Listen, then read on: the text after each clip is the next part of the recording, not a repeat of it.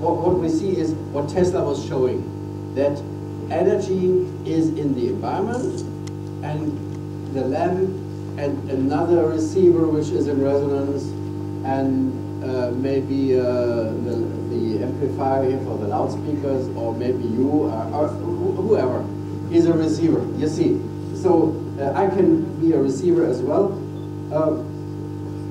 If we have a close look, perhaps we can see the nodes.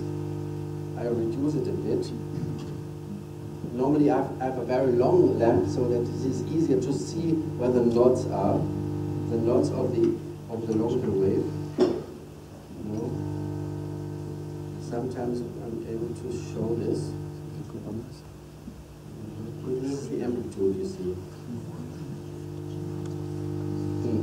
I don't know. Yeah.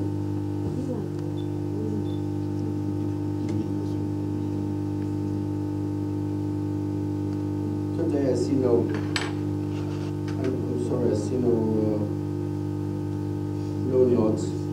Okay, but yeah, that is the node, the number 0. It is. there is a okay. If I have a very long lamp, then I can show. Oh, that's proving that this really is a long way. I thank you very much. That was absolutely perfect. We have to know what kind of waves are being used.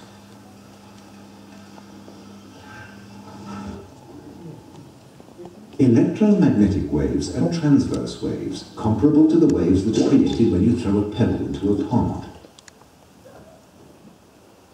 But there are other kinds of waves, longitudinal or shock waves, like those created by this toy gun.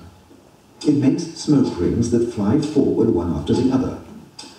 Sound is a longitudinal wave, and that's the kind of wave that's being used here. Meyl calls them Tesla waves. He's followed up and developed Tesla's research.